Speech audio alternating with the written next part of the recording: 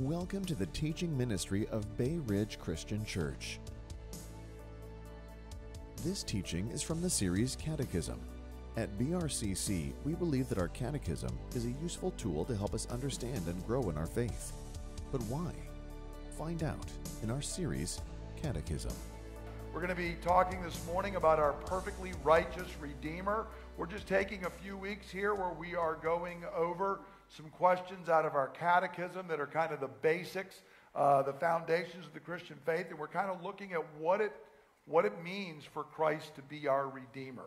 And so this morning we're going to be looking actually at three passages of Scripture that kind of bring this up, that I'll be rooting everything in these texts. They're going to be in Romans chapter 5, verse 19, Hebrews chapter 2, verse 17, and then 1 Peter chapter 1, verses 18 and 19. They're going to be on the screen. They're also in the booklet, and you can follow along in your Bible. I encourage you now to hear the word of the living, sovereign, perfect God. For just as through the disobedience of the one man, the many were made sinners, so also through the obedience of the one man, the many will be made righteous. In Hebrews chapter 2, for this reason he had to be made like his brothers in every way, in order that he might become a merciful and faithful high priest in service to God, and that he might make atonement for the sins of the people. And in 1 Peter chapter 1, for you know that it was not with perishable things, such as silver or gold, that you were redeemed from the empty way of life handed down to you from your forefathers, but with the precious blood of Christ, a lamb without blemish or defect. May God bless his holy word. There's a man named Ruben Anaja. You've probably not heard of him. He's a Filipino man. He was a construction worker, and many years ago he had an accident and he fell down a unfinished building. He fell down from where he was working. Everyone thought it was going to kill him, but somehow he actually unexpectedly survived the fall. And Reuben was very, very grateful to God for this, and he decided, for some reason, to show his gratitude to God that on every Good Friday he would allow himself to be crucified. And so for 33 years, from 1985 to 2019, every year he was actually literally nailed to a cross in the Philippines.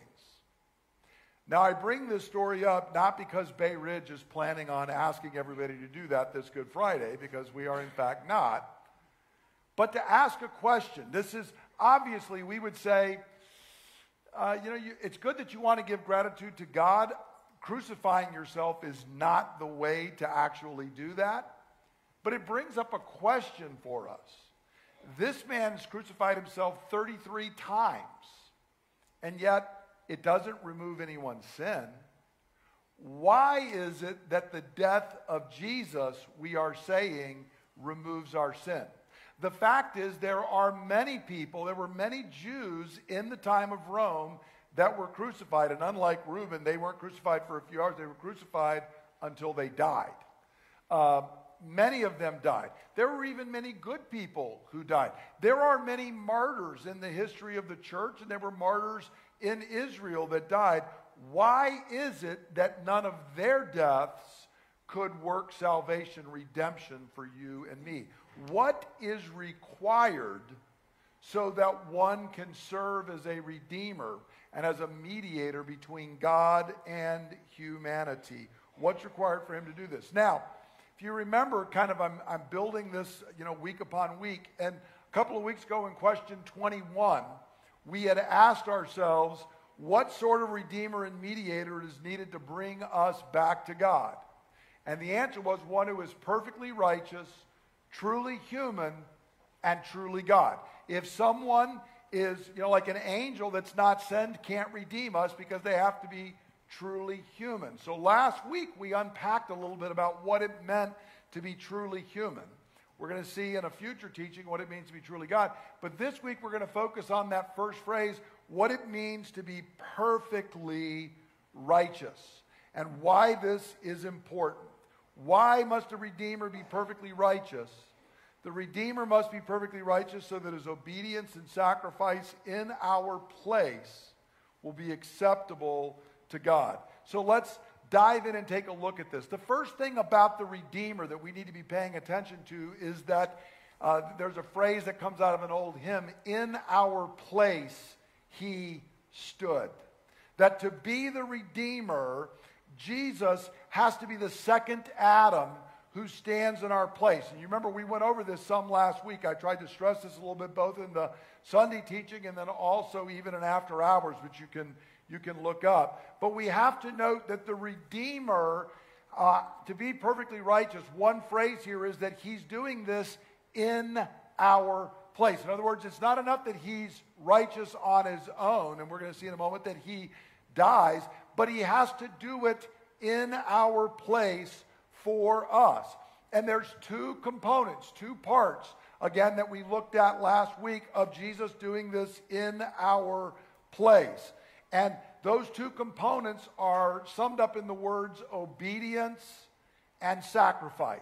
Jesus has to do this, he has to be in our place in obedience and then in sacrifice. Notice first, Jesus obeyed in our place, keeping God's law for us so that his righteousness could be given to us. So in Romans 5:19, our text that we've looked at several times in the last few weeks, Paul says, just as through the disobedience of the one man the many were made sinners, so also through the obedience of the one man the many will be made righteous. And I point out that obedience, the real contrast here is not one act of sin versus one act of obedience. It is one man who sinned, who trespassed, versus one man who obeyed. And so Jesus' obedience does include the cross, but it is more than the cross. It means that Christ obeyed for 33 years, and he did it in your place and in mine. So the first problem with Reuben and Nadja there in the Philippines is he has no righteousness to give to you or I. Okay? He even picked that he was doing it for 33 years, and he was asking somebody to take on because he said, well, Jesus lived for 33 years, and he's correct. But the difference is Jesus lived in perfect obedience. And I don't know Reuben and Nadja, but I do know this. He has not lived in perfect obedience. And therefore, he has no righteousness to offer to you or I. We have to have a Redeemer who can obey in our place. Now, we sing this in some of our worship songs, and I encourage you each Sunday as we are singing, pay attention to what we sing. Don't just kind of go along with the melody or whatever. We need to think deeply about what we are singing. Last week, we sang the song, Come Behold the Wondrous Mystery, one of my favorite worship songs today, and there's a line in there that speaks to this. It says, see the true and better Adam come to save the hell-bound man. Christ, the great and sure fulfillment of the law, in him we stand. Hear what that song's saying. Every time we sing this, we're singing about this thing of obedience. That there's a true and a better Adam, the second Adam. And he has come to save us. We were bound for hell. He's come to save us. And how did he do that? He is the great and sure fulfillment of the law. Everything the law required, Jesus did. And therefore, it's in him we stand. If we are in him, we are given the righteousness of God. So the first thing is that he has to stand in our place in obedience. Secondly, he has to stand in our place by suffering and being sacrificed to take the punishment that we were due. Notice in Hebrews chapter 2, verse 17, it's speaking about Christ and his humanity. He had to be made like us in every way. And notice the final phrase. He did this that he might make atonement for the sins of the people. And so Jesus has to be truly and fully human so that he can atone for our sins. And see, here's the other difference. Reuben and Nadja not only did not live in perfect obedience to God, his death cannot atone for sin. Because he has not been perfectly righteous, all he could hope to do was to begin to pay for his own sins. But Jesus doesn't have to do that. He has perfect righteousness, and therefore any suffering he does is not for his sin, but for ours. And the word atonement, the NIV translates it as atonement there. Some older translations have the word propitiation, which is not a word we use very often today. But propitiation means to appease the wrath, to take the wrath that was due to somebody.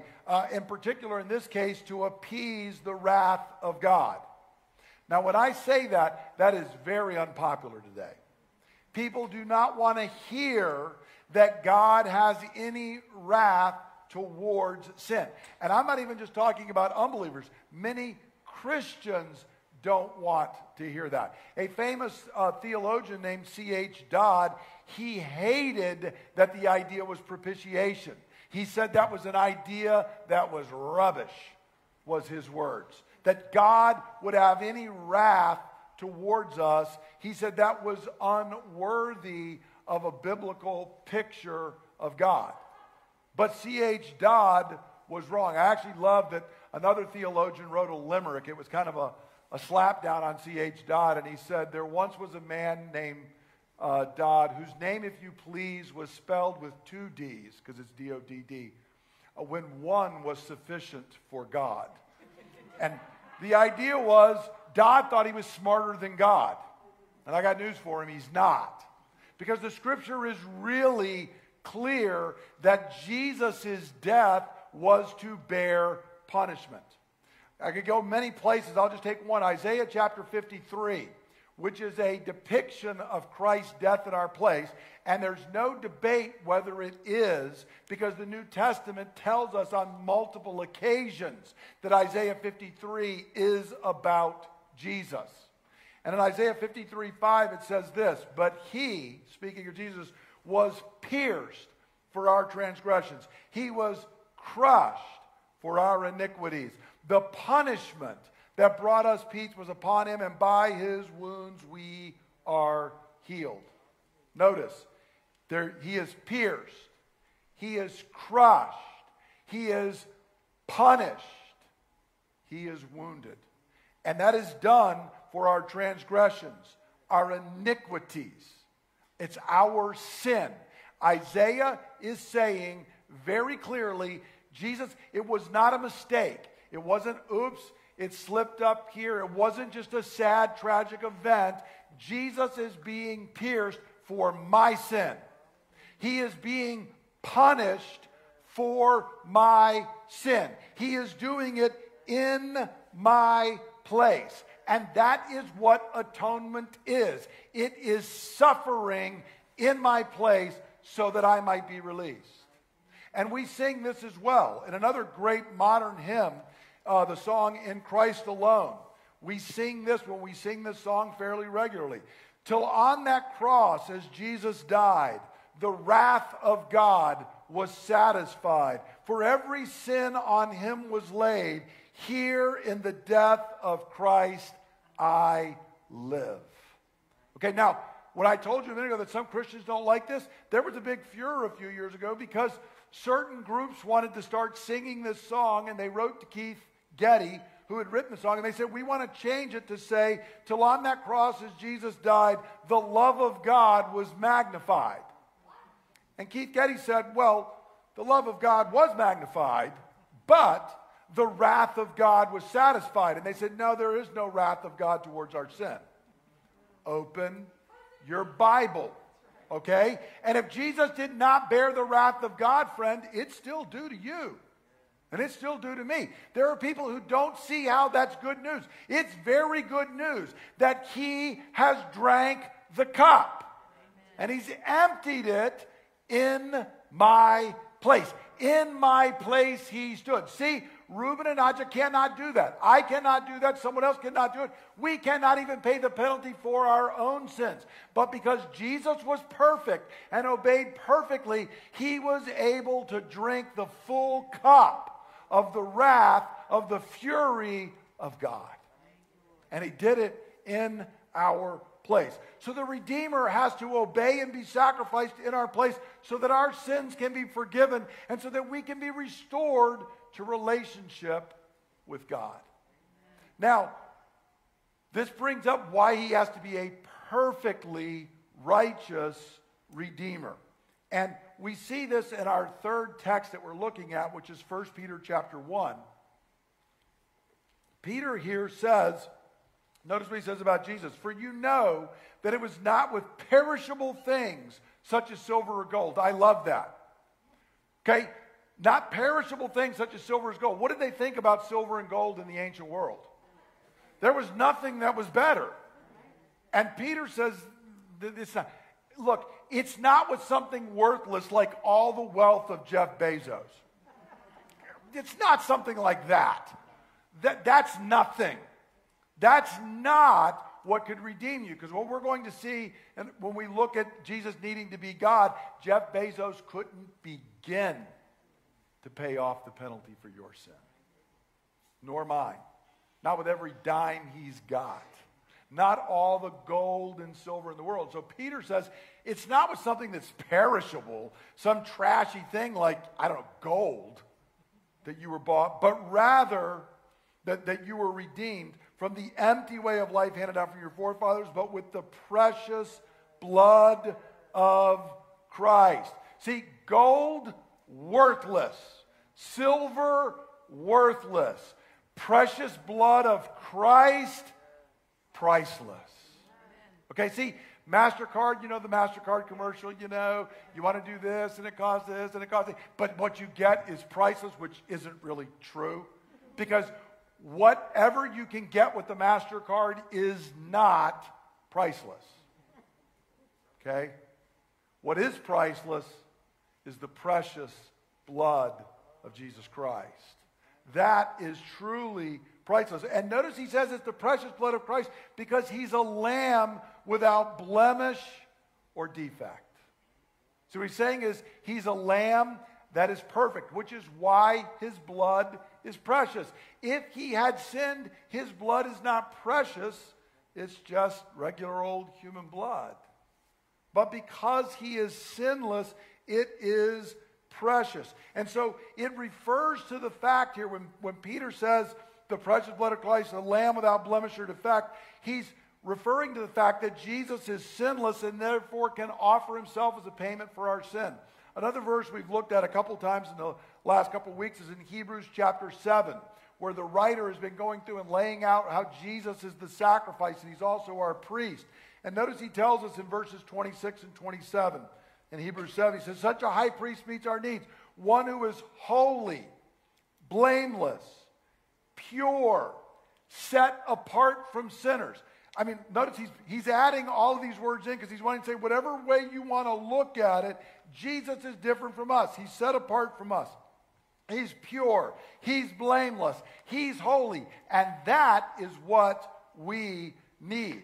And so he says in verse 27, unlike other high priests, he does not need to offer sacrifices day after day, first for his own sins and then for the sins of the people. He sacrificed for their sins once for all. Why is Jesus able to do it once for all? Because he's offering a pure sacrifice.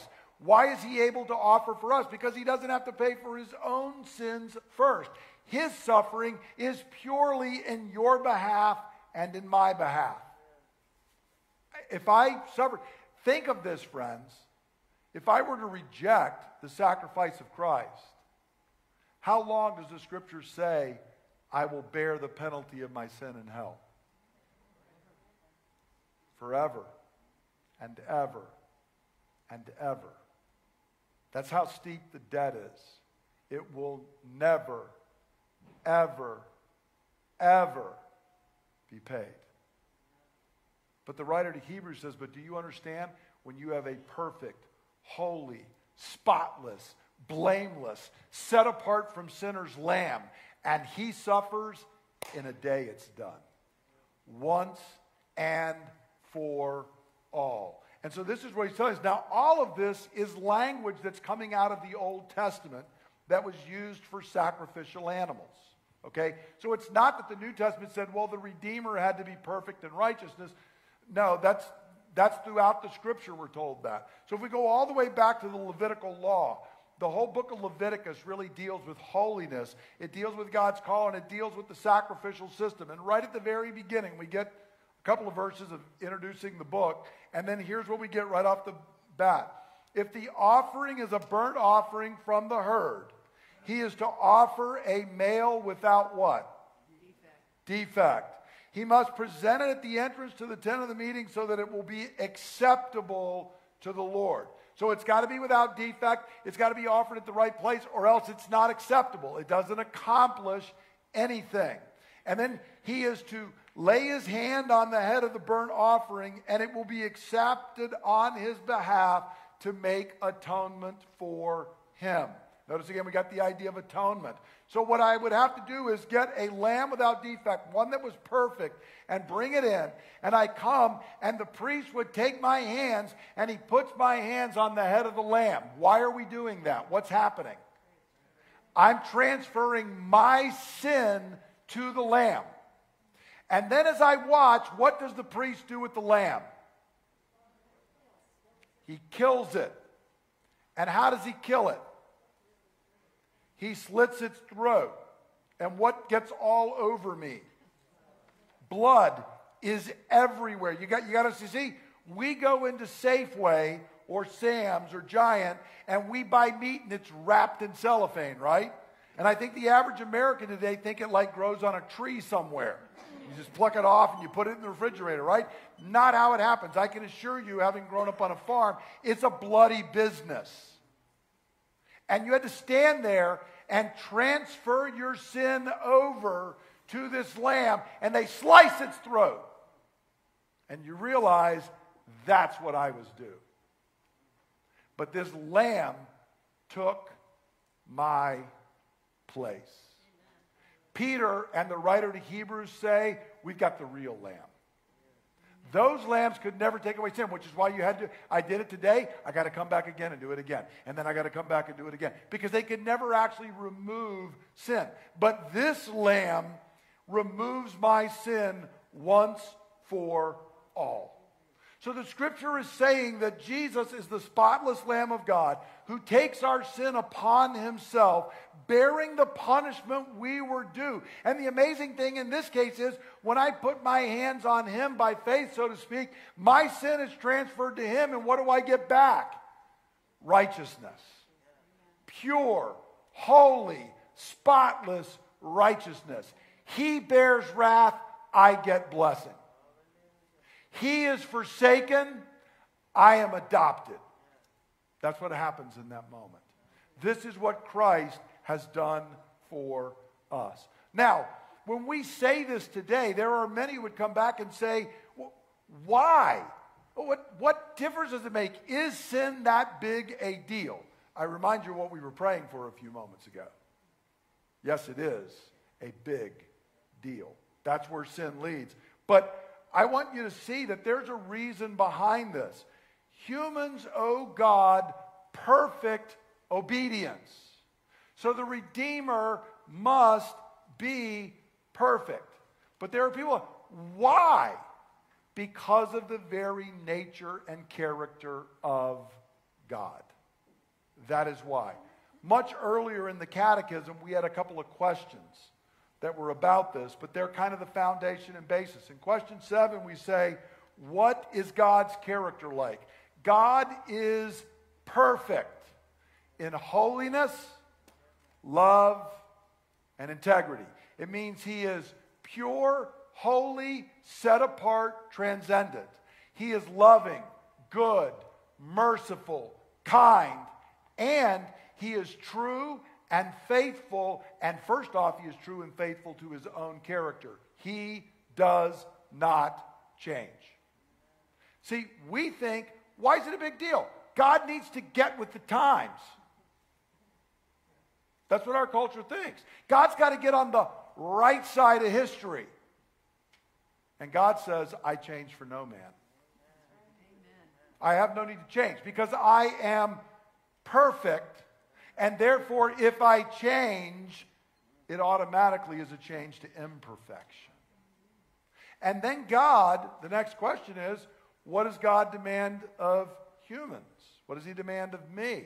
God demands that I be perfect in holiness, love, and integrity. Because whose image was I made in? God's image. See, a dog doesn't have to be perfect. It's not in God's image. But we are in the image of God, and therefore, as the image of God, we must be like him. And the law in the Old Testament is a reflection of God's character. Now, we need to see and understand this because today, people like to focus on the fact that God is love. And is God love? Yes, thanks be to God, he is love. But understand this, he is holy. Again, I will tell you, I even have Christians say today, yes, but the Bible says God is love. And I say, yes, it does. 2 times. And hundreds of times, it says the Lord is holy. In fact, the only character attribute that is stressed, the Bible likes numbers, right? So if you hear something 3 times in a row, it's telling you this is the utmost. Guess what's the only character attribute that is ever given 3 times? Yes, and not only is that done once, but we get a picture in the Old Testament in Isaiah's vision into heaven, and we get a picture in John's vision in the New Testament into heaven. And what is it that the angels are saying about God? Love, love, love. See, our modern world wants to say that, but they get in there and we are told they are saying, holy, holy, holy is the Lord God Almighty. The whole earth is full of his glory. And in fact, what are the angels doing? We're told they got 6 wings, and what are they having to do? They're having to cover their eyes because they can't bear to look at the blinding holiness of God. And Isaiah the prophet sees this and he says, this is awesome. I'm going to write a bestseller out of this. What it was like when I went to heaven. Is that what Isaiah says? What does Isaiah say? Woe is me. I am ruined. I am undone. I'm coming apart just from seeing the vision. When John sees Jesus in the book of Revelation, John, the disciple who loved Jesus, who laid his head on Jesus' chest at the Last Supper, when he sees Jesus in all of his glory and all of his purity and all of his holiness, what does John do? I fell at his feet as though dead. See, God is love, friends. Never lose that. But God is holy. And God does not change. There have been periods of time that people so stressed the holiness of God, the love of God got lost. And that's a tragedy. And there are times, like today, our bigger dangers, we want to stress love because we like love. We like that attribute. We don't like holiness. In fact, if you are holy in our culture today, you're going to get canceled. Because we don't like it. We're not neutral towards it. We despise it. But God is perfect in holiness, love, and integrity. He does not change. What he was, he is. What he is, he will be forever. And so we need to understand that this means God does not abide sin.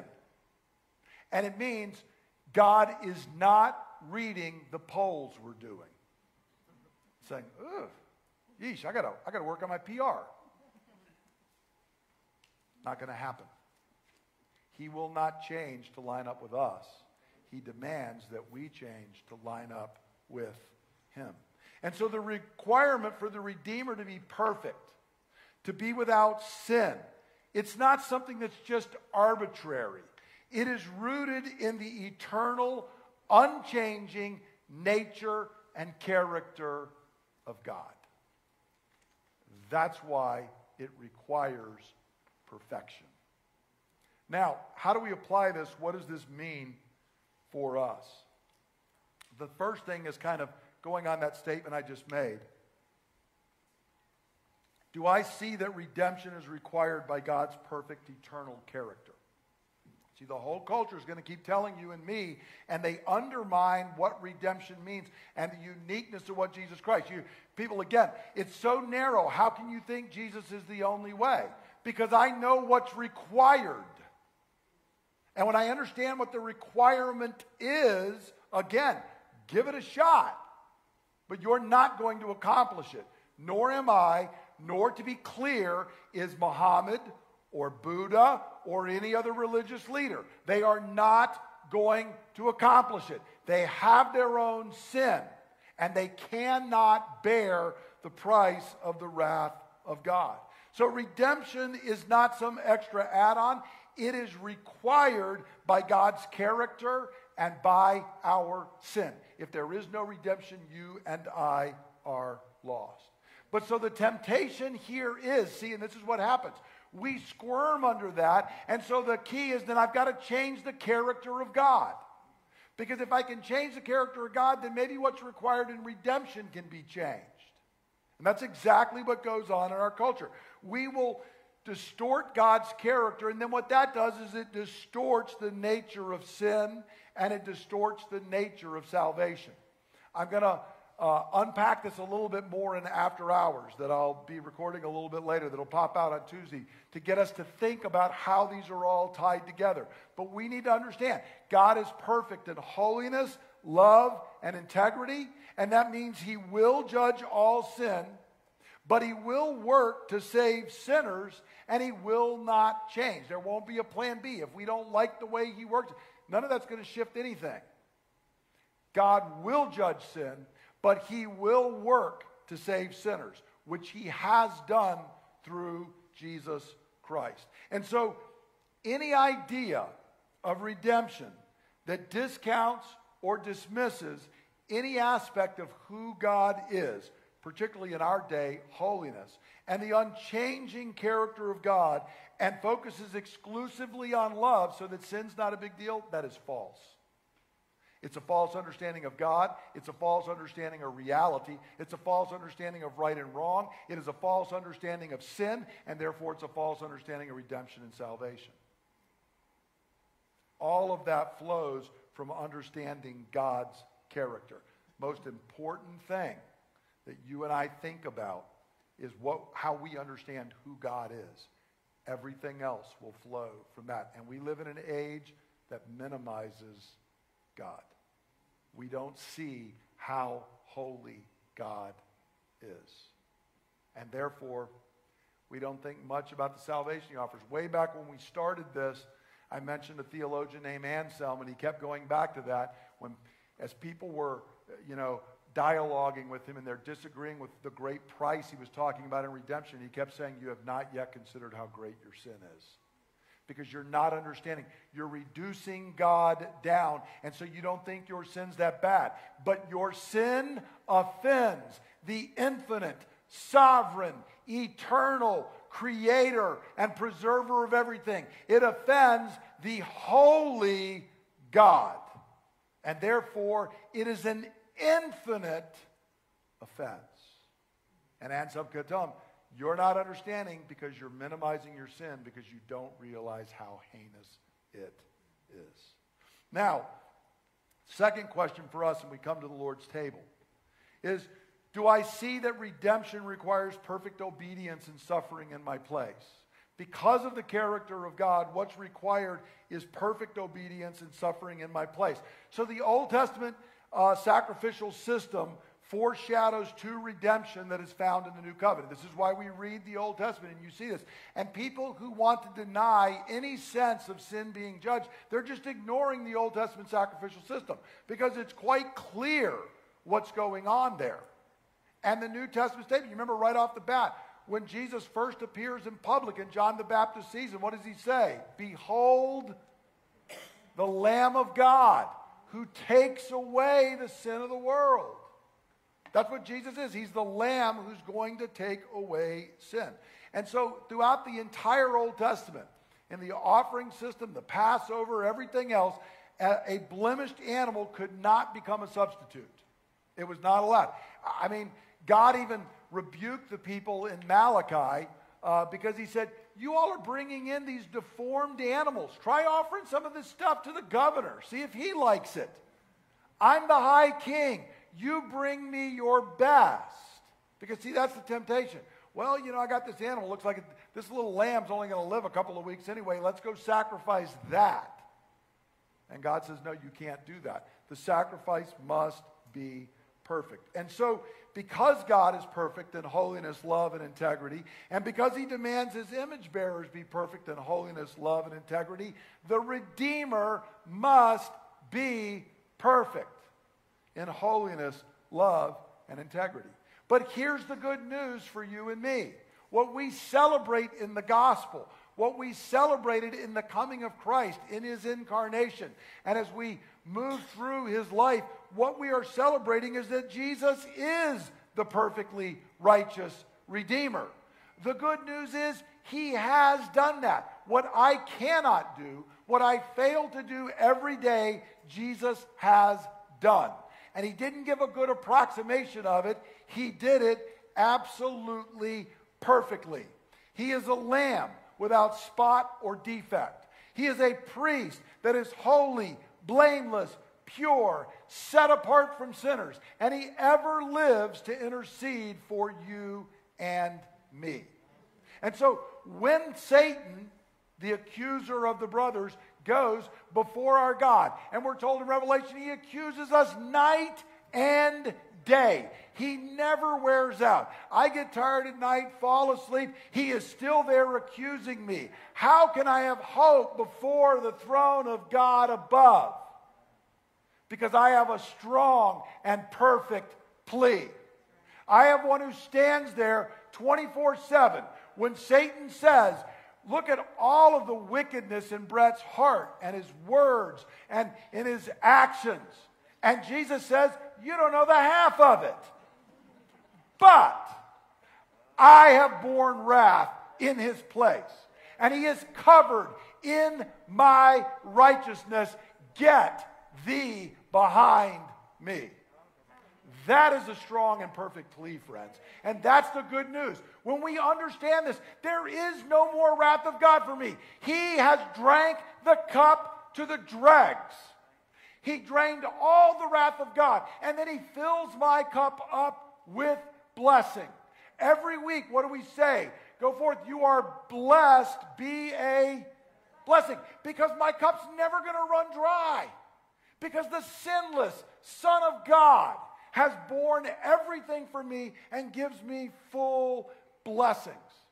And his sacrifice will never run dry. It will never have a bad day. It is eternally perfect and sufficient forever. It atones for our sin. It removes our sin. It purifies us from our sin. And it brings us before God. I could throw up the song we sang this morning, but please hear, before the throne of God above, we have a strong and perfect plea. A great high priest whose name is love, who ever lives and pleads for me. Thanks be to God, we have a high priest who does that, brothers and sisters. And so this morning, we're going to come to this table of redemption. We're going to here confess our sin. We're going to remember and confess the perfect redemption given by Christ. And we're going to come boldly to the throne of grace to receive help. Now, what we're going to do, if you can stand with me, we're going to do in 1 John chapter 1 and into chapter 2. John deals with our sin. And there are some Christians, or people who purported to be Christians, that John was writing to this church. And he was saying, some of you all are trying to get out from under this by denying your own sin. You think the solution and the way forward is to minimize your own sin. And John says you can't do that. If you do that, you're making God out to be a liar. Friends, the good news is if we understand what Christ has done for us, I need not minimize my sin. I can own up to what my sin is because I know that his atoning death is more than enough for what we need. So we're going to put up on the screen and we're going to confess together. I'll be doing the part that says leader, and then you can do the part which is the congregation. And this is just 1 John chapter 1, verse 5, going through chapter 2, verse 2. So let us confess our sins and the redemption that we are given in Christ together. Brothers and sisters, this is the message we have heard from him and declare to you. God is light, and in him there is no darkness at all. If we claim to have fellowship with him, yet walk in the darkness, we lie and do not live by the truth. But if we walk in the light, as he is in the light, we have fellowship with one another, and the blood of Jesus, his Son, purifies us from all sin. If we claim to be without sin, we deceive ourselves, and the truth is not in us.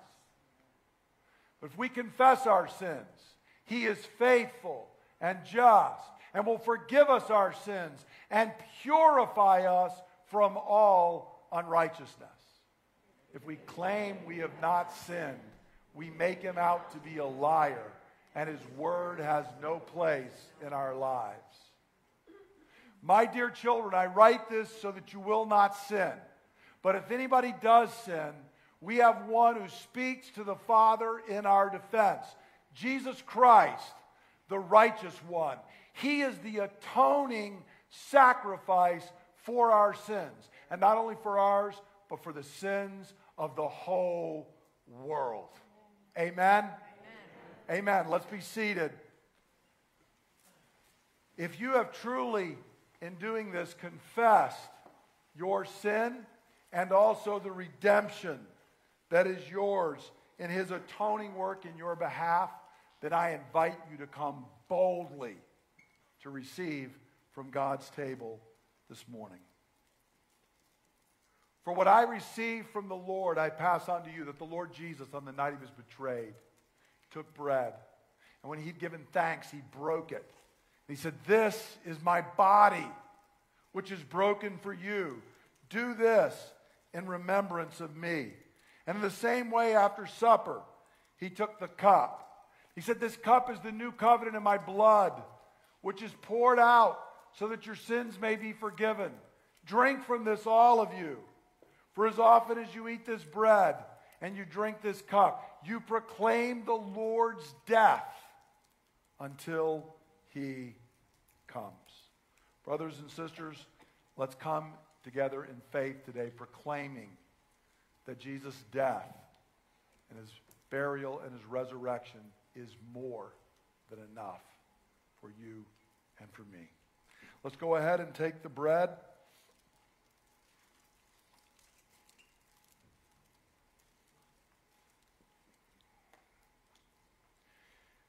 Father, you are the eternal, sovereign creator of everything.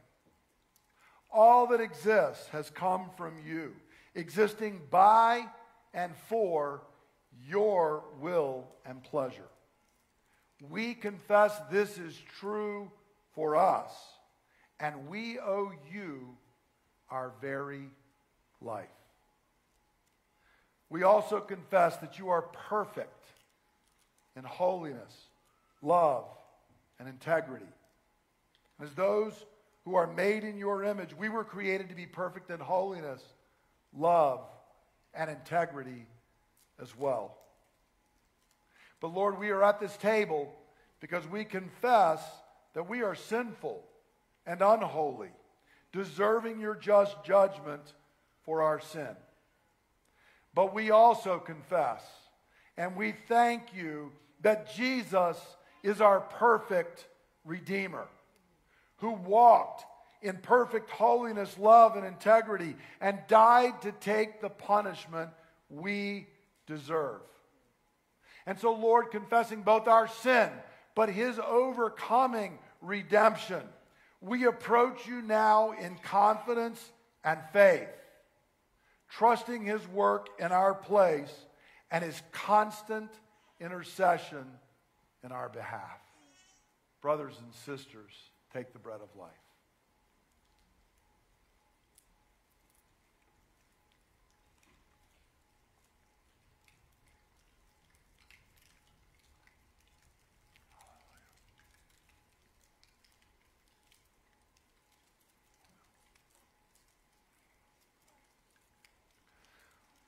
Lord Jesus, you are our perfectly righteous Redeemer.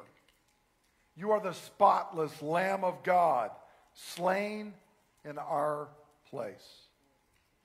Through your blood, we are forgiven, we are cleansed, and we are made pure.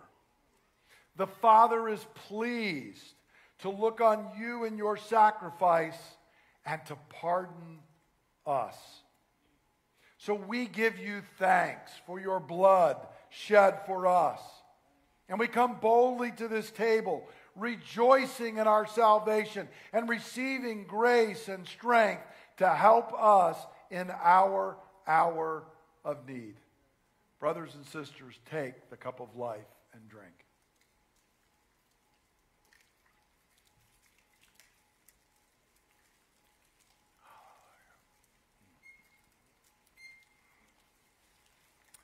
Let's stand together. And as we do each week, I encourage you, make this your own. Cry out along with me to ask the Spirit of God to implant this deeply in our hearts, seal it to us. Holy Spirit, we have celebrated this morning the great salvation that is ours in Christ. In Him, we have redemption through His blood, the forgiveness of sins. And all of this is in accordance with the riches of God's grace. When we believed in Christ, O Spirit, you came to dwell in us, marking us as God's people, sealing us for the day of redemption, keeping us for our eternal inheritance. And so today we rejoice in our status as the people of God. Spirit of God, come upon your people now. Fill us to overflowing. Empower us for sanctification, that we might be delivered from the sins that so easily beset us. Relentlessly work in us so that we might be conformed to the image of our precious, perfect Redeemer, our Lord Jesus Christ. Lord, we ask that you would do all of this in the name of our Lord Jesus, our perfect Redeemer and Mediator, in whom we live. We ask this in His name. And God's people say, Amen. Amen. Brothers and sisters, I'm going to conclude again this week with the same benediction we had last week from the book of Revelation. I encourage you to hear and receive your status through the blood of Christ. Grace and peace to you from Him who is, and who was, and who is to come, and from the sevenfold Spirit before His throne, and from Jesus Christ, the faithful witness, the firstborn from among the dead, the ruler of the kings of the earth. For Jesus Christ loves us, and He has freed us from our sins by His blood. And He has made us to be a kingdom and to be priests, to serve His God and Father, to whom be glory now and forevermore. You are blessed. Go forth and be a blessing. In Jesus' name, amen. Thank you for listening to the teaching ministry of Bay Ridge Christian Church.